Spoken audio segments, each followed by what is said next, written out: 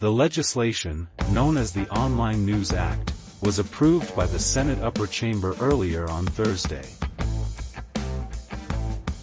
It will become law after receiving royal assent from the Governor-General, a formality.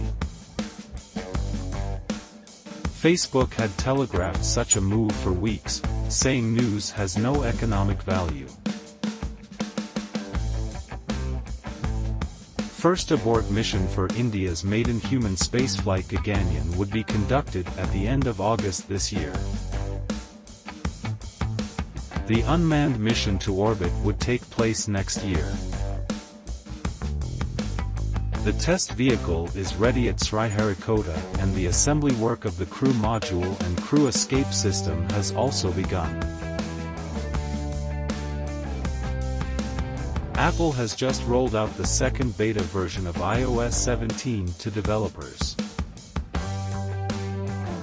The update brings some enhancements to the Apple Music app. Standby mode now lets you turn off all notifications. CarPlay has received multiple new wallpapers.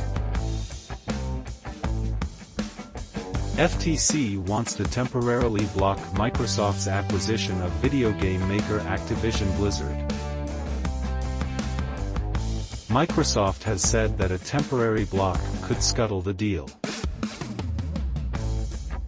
If the court pauses the deal, Microsoft and Activision will have to agree to extend it past a July 18 termination date built into their original agreement. Harvard astrophysicist Abraham Avi Loeb announced the discovery on Wednesday.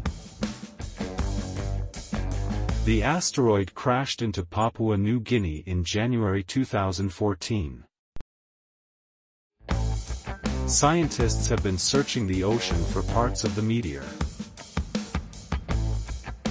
They are yet to identify anything unequivocally of interstellar origin.